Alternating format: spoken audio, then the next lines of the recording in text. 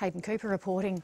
The Coalition has watched today's Labor shenanigans with glee, while other politicians have been bemused. Political editor Chris Milne has been gathering reaction around Parliament House. He spoke to Greens leader Christine Milne and Independent Senator Nick Xenophon. Christine Milne, Nick Xenophon, welcome. Nick Xenophon, to you first. What do you make of what you've seen today? Well, this wasn't so much a spill as a dribble, and I think the best way to sum up the mood around here is can be summed up in that text message acronym WTF. Christine Milne.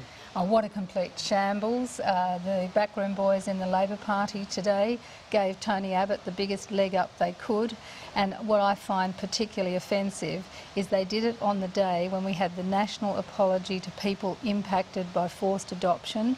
This was their day today, and instead of that, the selfishness in the back rooms have really insulted those people, and I think that's tragedy. But Senator Milne, you prop this government up. Isn't it time now that the people had a right to decide who leads them?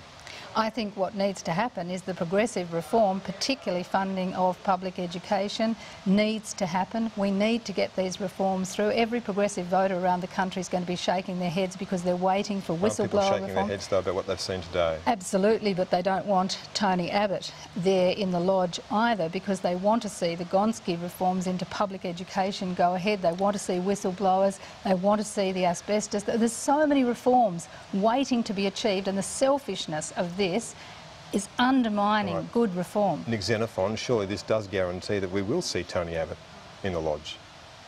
Well, I think what it does guarantee is that there won't be a change of leadership, and I think that those who are wavering towards Kevin Rudd won't do that anymore. I think that effectively he's cruelled his chances, and just some of the ALP members I've spoken to were quite scathing. Those in the Gillard camp said that it was a gutless act, and those in his camp just were despondent. Christine Milne, how can this government now sell itself as united and triumphant after this week? Well, I'll have a great deal of difficulty doing that, Chris. From our point of view, we're saying to progressive voters out there, at least with the Greens, you've got a party that's united, progressive, determined to take it up to Tony Abbott, and Labor voters should look at the Greens. Nick Xenophon, how does the government possibly recover from this? Look, it's very difficult. Whether the budget will be a circuit breaker, let's wait and see. They might get a bit of clear air, but I think people have made up their mind.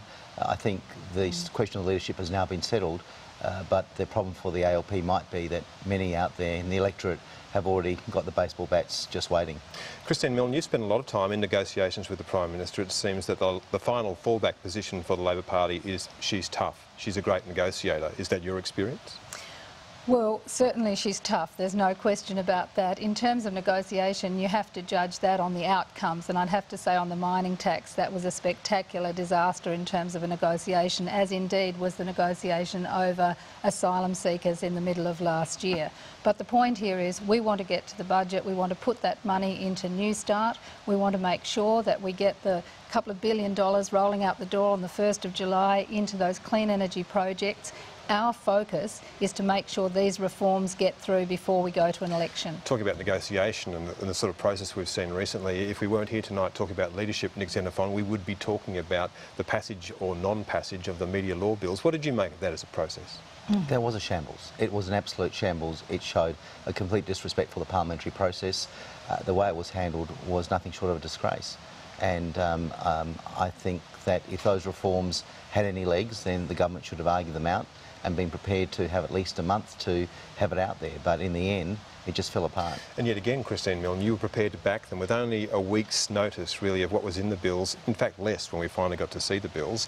How does this not damage the Greens by being associated with that kind of process? Well, we have been saying to the Prime Minister for a long time, bring in that media reform. We are big supporters of media reform. We don't want to see further concentration of media ownership.